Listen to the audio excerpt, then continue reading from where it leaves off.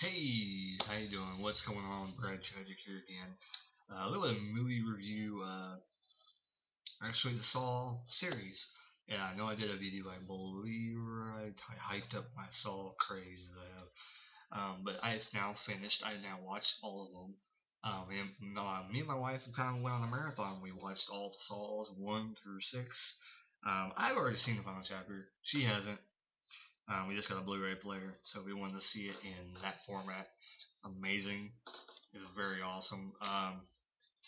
So anybody that hasn't sat down and watched all the Saws back to back, definitely go and do it. You will respect the series more. You'll understand it more, and it'll actually be more of a story. Um, and seeing Saw 6, I thought, everybody kept saying it's horrible, it's horrible, it's horrible. But wow, it's not horrible at all. 5 and 6 were not that bad. I didn't really mind. Um, I'd say probably the worst movie is probably number 4.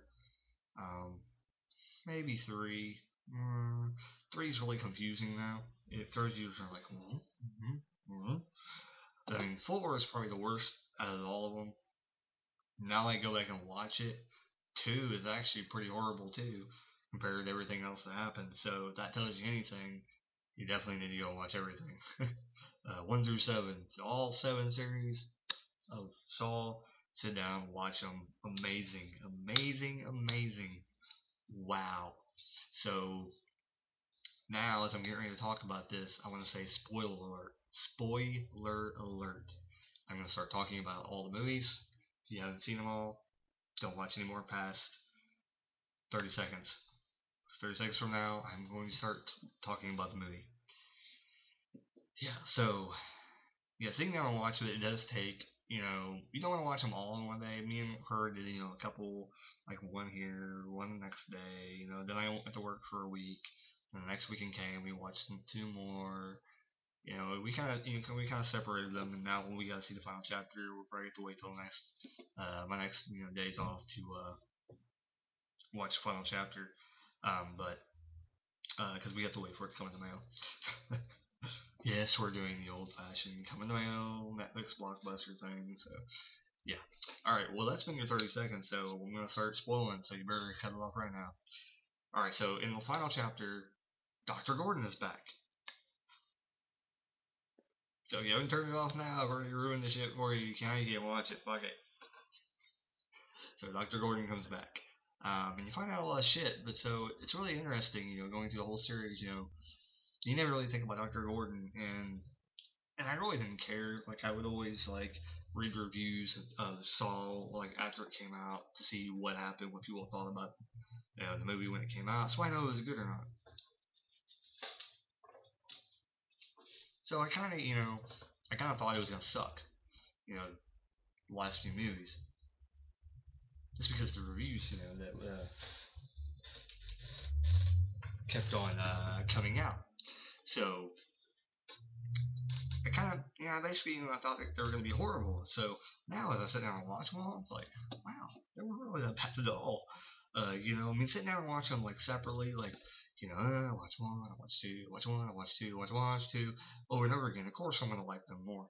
But then, now I've seen 5 twice, I've seen 4 twice, I've seen 3 twice, and now, I've seen 3 a third time. And I believe I watched them all basically twice because I watched them when I got them. And then my wife's like, oh, I want to watch them. So I watched them again. So, there you go. So, I mean, it's really a really good series. So if you're down in Saw, you're like, well, I've only seen the first one, and I didn't really like the second one. Well, then that's cool. Cause